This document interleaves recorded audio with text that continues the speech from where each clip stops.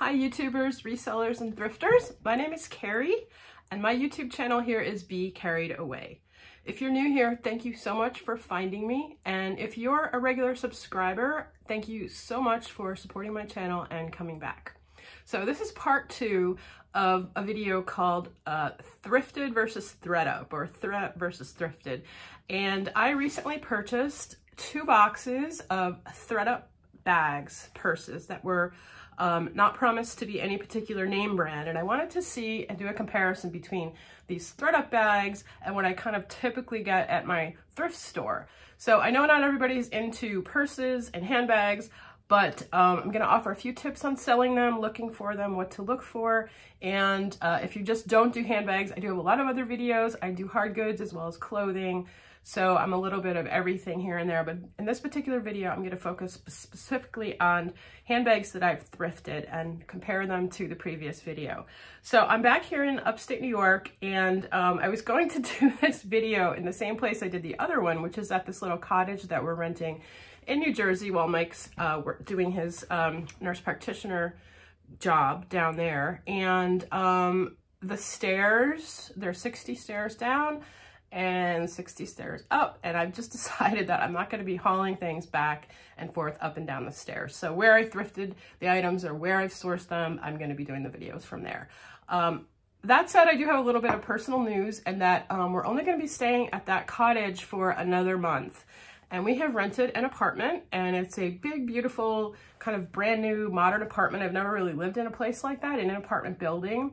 And there's tons of light and lots of counter space, big kind of bright white with wood floors and all of that. And so I'm gonna be able to do a lot of my videos from there. I won't have to use the ring light, so I won't have the kind of light in my glasses. It's a big space where I'll just have some natural light. So I'm really looking forward to getting in there, and we're gonna be moving in the 31st of October. So, okay, let's get to these handbags. So these are bags that I've thrifted at a local Salvation Army, all from the same store except for one bag. So I'm just gonna start right off. This is my favorite. So this is just absolutely gorgeous. Look at the leather. I mean, I think it even comes across on video how beautiful this quality of leather is. So I saw this hanging there. I didn't even see the brand yet, and I just snapped it up. This was $9.99 at my thrift store. Now the ThredUp bags were all 16 and change, so I'm already ahead with this particular bag. Now the brand name, when I saw it, I was like, oh yeah, that's definitely a pickup. This is Fossil. Fossil is almost always a pickup for me. These are really good quality bags that you can find in thrift stores.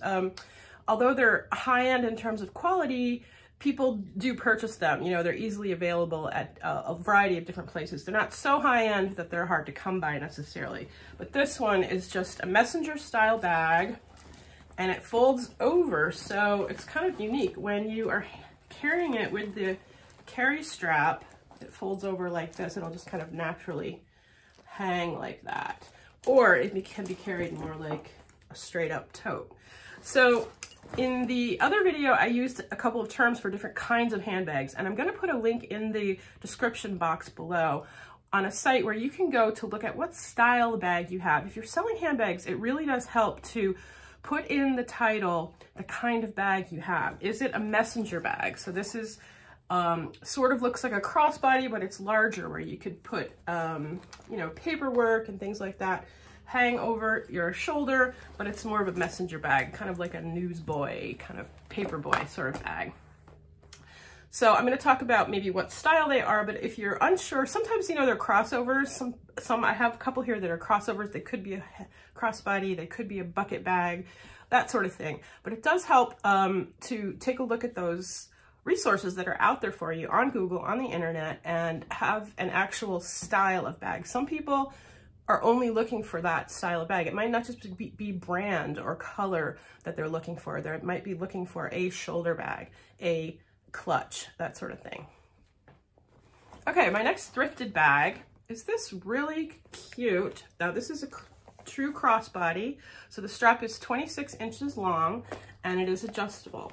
This is by the brand BOC, which is by Born. Now Born is the higher end brand in this BOC is kind of the lower end of Born. This sure looks like leather, but it's not. This is faux leather, PVC, and you can tell, you can kind of feel it. It's a little more slippery maybe. It's hard to tell just by looking, but inside there is a little tag and it will say, you know, 100% polyurethane vinyl or something like that. So you always want to look inside. Usually there are tags inside bags. Sometimes it's for the materials and sometimes it's to authenticate, to make sure that you don't have a fake.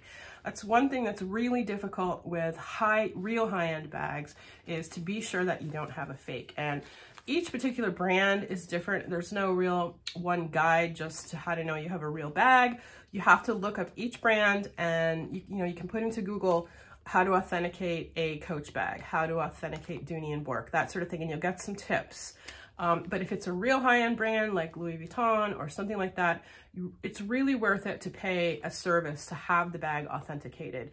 It's not expensive. I just recently heard, and you can put this in the comments if you know this is true, but I just recently heard that Mercari will authenticate bags for $5, and if it turns out to be fake, you get your money back. Don't quote me on that, because I literally just heard it from another YouTube channel. And if that's the case, that would be amazing, both for the buyers and for the sellers. So this crossbody is PVC. I paid $6.99 for this bag, so way better than the $16. There's some branding on the bottom. This is just absolutely brand new. Straps in great condition, all of the things that you want to look at, and for this color. So this is definitely a pickup for me at that price and this brand. This I'll probably expect to get about $25 or $30 for this. This one I have currently listed for in about $80 or so. Real leather, fossil, that's gonna go for much more, and that style as well. Okay, next is the higher end version of that same brand. So I found this Born bag. Now this one is real leather, and this is not BOC by Born, this is actually Born. So there's the Born logo. These are great handbags. They do shoes as well that sell really well for me. This has the charm or key tag or logo tag. Those are all words that you can use. This is a shoulder bag, so it does not have the crossbody. It has a great bottom. Taking photos of the bottoms of the bags is really important. People want to see that, you know, has been laid on the sidewalk, is it scuffed, you know, that sort of thing. So for $8.99, this is a fabulous pickup. So the inside is super clean, and look at this. It came with its little matching wallet, wristlet. So if it has a little handle like this little wristlet with a zipper. So this two-piece set, I'm listing this for about $60. I'm hoping to get between $40 and $60 for this really great leather Born bag. Okay, next. Now, I'm gonna go out on a limb here and say that my thrifted bags are way better than my ThredUp bag. No suspense in that. And here's one of the reasons why. And here's another one of the reasons why. Now this one I've had listed for a while. This I just sourced yesterday, and that's vintage. You know, you're not gonna get vintage bags in a ThredUp bag. So vintage bags can sell really well, and you can get them for a great price. This was actually half price yesterday, so I got this bag for $2. And whether it's at the thrift store or garage sales, you can get really good condition bags that have been kept really nicely. This is a fabric that's not really, that's embroidered. It's like a needlework carpet bag, I would call this. A satchel with the two little handles. So this is not quite a shoulder bag because it's not going to fit over your shoulder, but this would be called a satchel, which is the handbag that you just hold by the strap like this. So gorgeous bag, $2. Thrifted is better to me. And then this one I've had listed for a while, but I wanted to show it because I thought it was a great example of a thrifted bag. And this has a little kiss lock. So if you have a bag like this that kind of twists off like that, that's known as a twist lock. And you definitely want to mention that because some people look for twist lock bags. They're kind of a hallmark of older vintage bags.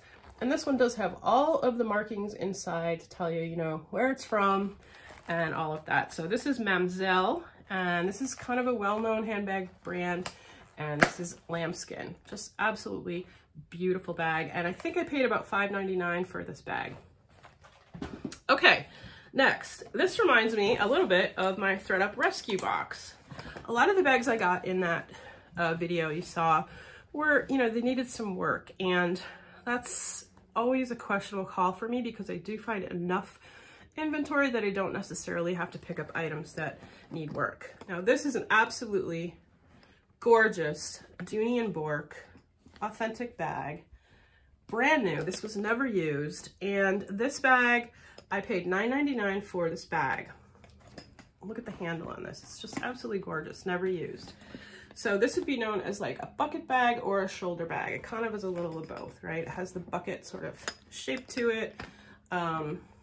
Could also almost be like a hobo. So sometimes a hobo is the more slouchy kind of, not as formed. This is not quite a hobo because it does have the formed bottom there. Now this bag retails for $3.50, $3.75. So for $9.99, I picked it up even though it has a flaw. And the flaw is that this, right here, this latch is missing its latch part. So it hooks in there to keep it closed, but it's missing the piece to latch it tight. The good news was always check the insides of bags. A lot of times there are straps in there. There might be authentication information. And in a case like this, there might be the piece that I need to fix that. So I'm gonna have to put a little bit of work into this. I don't think that this is something I can fix myself. I'll probably take this to a jeweler and have them fix it because it doesn't need to just latch. It needs to be movable so that it can snap on and then hook and hold it. And I want to be able to hold that latch tight. It's the only closure on the bag, so it is important to have it done well. But for a bag that's really going to go for quite a bit of money, I don't know exactly how much this will go for, but I know what it retailed for, and the price I bought it for, even if I have to pay the jeweler $10 or so, $15, I'm still going to only be into the bag for $25, and I'll probably get upwards of $100 for it. So, you know, $85, $100. So it's worth it to me, and it's just in such beautiful condition. It's worth the save. So there's a thrifted rescue bag. Okay, next is a bag, but it's really a wallet. And so I believe ThredUp does send wallets and items in some of their other boxes, not in the one that I got. Sometimes you'll get like 4, I think it's the Coach, maybe you'll get 4 Coach bags and then 1 Coach wallet or something like that. This is Joy and Iman, and I paid $7.99 for this. This is real leather with beautiful gold hardware, and I did say in the other video as well that it is good to list in your listing the color of the hardware. Sometimes it's hard to tell in photos. And I did pay $7.99 for that. It was pretty high at my thrift store for a wallet, but I did comp these right in the store. If I'm gonna pay $7.99 for a wallet, I'm gonna comp it in the store. Even if I know Joy and Iman is probably a brand I wanna pick up, I wanna see how much it's going for. And I think this I could probably get about $35 to $40 for this wallet. Beautiful condition. Next, a brand new bag. So I do find brand new bags at the thrift store. Now this is vintage because this brand is Hobo. So this is one of the only brands that I got a Hobo bag in my ThredUp box, and I have a Hobo bag that I picked up about a week and a half ago at my thrift store. Now, this is the older Hobo logo, and that's how I know that it's somewhat vintage, maybe 90s, 2000s, something like that, but it's never been used. It's got all of its protective paper on there and plastic. And it's a really cute little shoulder bag with a gorgeous paisley pastel interior and a navy blue leather. I'm not even sure if you can tell that's blue in this photo, in my lighting here, but great little bag. I paid $7.99 for this, which, you know, is paying up a little bit at my store. But for brand new, this is just really adorable and obviously beautiful condition. So I'm probably gonna ask about $30 to $35 to maybe $40 for this cute little Hobo bag. Next, again, my favorite brand. So I have a little bit of footage of me finding this. How perfect for this month of October, one of my favorite months. Not only because of Halloween, but because of fall. And if you can tell by the keyhole patch there that this is another Fossil bag. And sure enough, you open it up and gorgeous interior, Also yellow fabric interior, and there is the Fossil logo in there. Just gorgeous condition, beautiful leather, and a crossbody bag. This one is not brand new. The only real signs of wear on this, so there's a little bit of pilling on the back side, which is fabric. So there's the leather side here and the back side is fabric. So I'll probably just take my pilling tool and just razor shave that off, and it'll be just like new. It's really gorgeous. And I paid $8.99 for this gorgeous leather pumpkin colored Fossil bag. So I'm inserting a little footage of me finding that pumpkin bag as well as a couple of others. My thrift store, my Salvation Army, doesn't have a huge selection of bags, but when they're newly out, I do try to go through as many of them as I can, one by one, just, you know, looking at the quality and condition first, style second, and then brand. And then I decide based on what they are pricing the bag at. I thought this was really pretty, and for $5.99, I did toss that in my bag, but I looked it up, I did comps, and it was not comping out very high at all. That brand is Max, M-A-X-X, and I do sometimes pick it up, but I haven't done that well with it. Here I am finding the pumpkin Fossil bag. I haven't even looked at the brand. I just know from the quality of the leather, the color, and the style that I'm going to throw it in there and then take a look at it. This is a little Tommy Hilfiger bag, and they only wanted $5.99. It was a really cute little bag, but again, that one just didn't comp out very high, and I generally try to go for a high average sales price, or ASP, with handbags. So, you know, I probably could have made a little bit of money on that Tommy Hilfiger, but it just wasn't something that I ended up purchasing. I have no idea what I'm doing with this. I don't know. I think it was just this tiny little cute little tote. Maybe it's for a Build-A-Bear or a doll or something. I really didn't know what that was. This is a brand called Rossetti. Now, I do not pick up that brand. I see it all the time. I believe it might be a QVC brand. I'm not even sure. But I've come to those out a few times. They do have some cute styles, and it's just not something that I pick up. This was really pretty. The style, I put that in the bag, but there was no branding on that whatsoever, and I just didn't pick it up. Another Vera Bradley bag. They just wanted too much for that. That's the really nice microfiber blue, and if it had been a little bit less money, I would have picked that up. I thought I might leave it there and see if it goes on sale if nobody picks it up. But Vera Bradley generally goes pretty quickly in my store, so I will pay the full price for it most of the time. It's just something that you have to comp. It's very easy to comp Vera Bradley by taking a photo in the store and using Google Lens. It will tell you instantly almost the pattern, and then you can decipher based on style and see if it's something that's worth picking up. I probably should have picked that one up, the tote bag, the duffel bag, in that pattern. It was in pretty good condition. Condition is another thing with Vera Bradley. You know, they can get pretty beat up, that cotton fabric, and so it's really something that I only pick up if it's in very, very good condition. There's a lot of it out there, so it's just not worth picking up pieces that are not in good condition. Again, some cute bags, but no branding on them. I don't pick them up if there's no branding at all. This is a favorite little section of mine. I think I've shown this in other sourcing videos before. I have found some great stuff buried under here in terms of wallets. I found Coach in here. I found Tory Burch in there. Some great stuff. It just kind of can get buried in there. It's generally not priced very high. I go right past a couple of things that I later picked up. Look at that. Take a close look at that, because I didn't take a close enough look at it when I was digging through this bag. I ended up coming back for a couple pieces, which I'll talk about in the video later. But here's another one.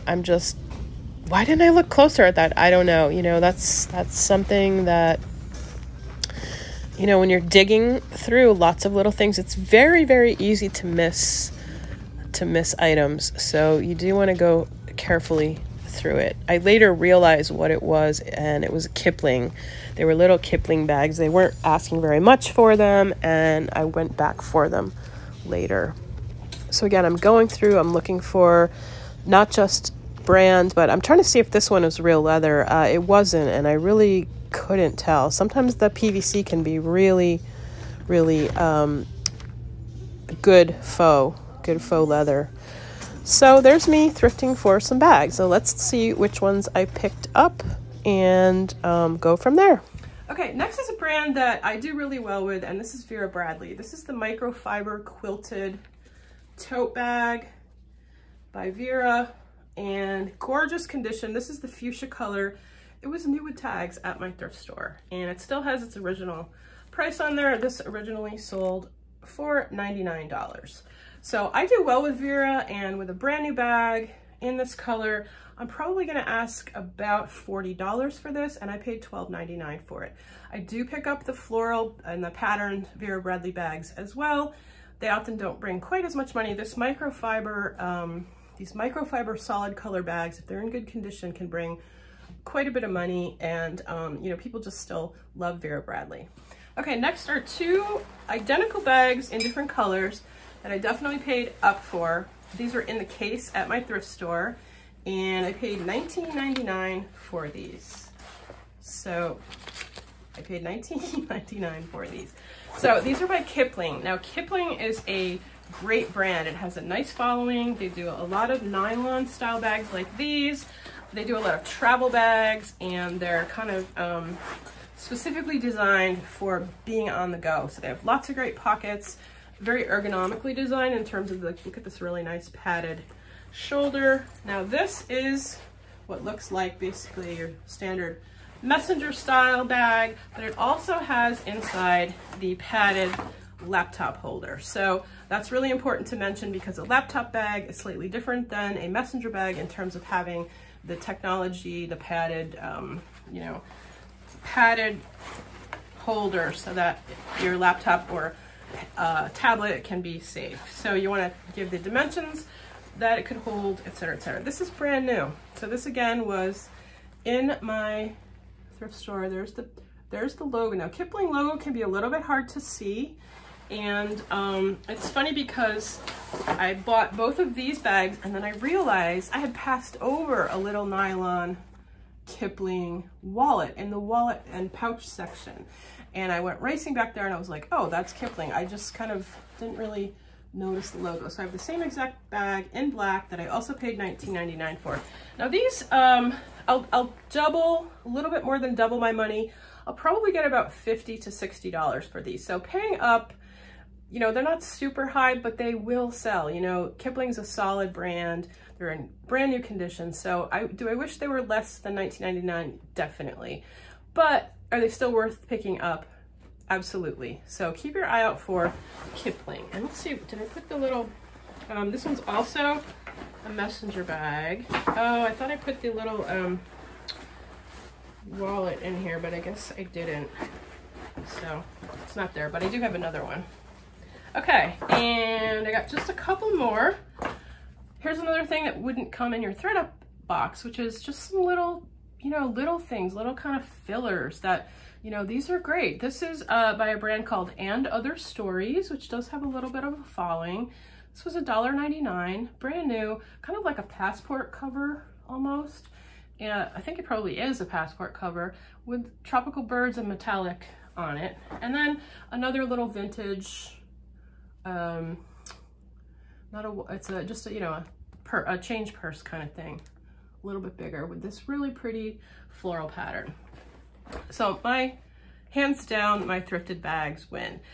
I don't find some of the brands that I got in that ThredUp box, like the Tumi and some of the other higher end brands, but with the work that's involved, you know, that's something that you have to think about and decide, you know, is it worth the chance to get some high-end brands, even if you have to put a little work into it. So if you're not finding other handbags at your thrift stores and in good condition, and you're doing a little work on them anyway, then the ThredUp box is probably a good buy.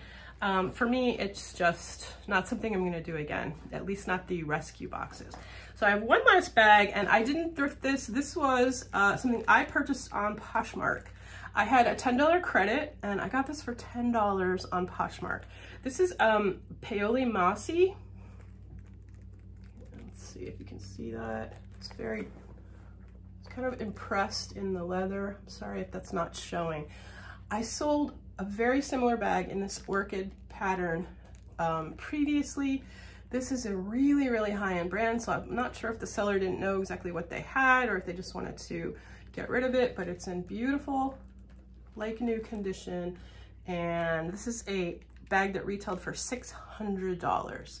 It's an absolutely exquisite lambskin leather, gorgeous color. Probably not something that maybe won't sell until the spring. It's kind of a real springy lime green color, which is one of my favorites. And I just, when I saw this and I realized I had a credit, I'm like, I have to pick that up. So it's Paoli Mossi. It's an Italian company, and this is Italian leather. So, you know, browsing around on eBay and Poshmark, Mercari, you might find bags that are maybe underpriced, or just look at bags and figure out, you know, brands that sell and that sort of thing when you're doing your research. If you come across one that for $10 plus shipping, it was absolutely worth a pickup, and I'll make a profit on this if I don't use it myself a little bit prior to.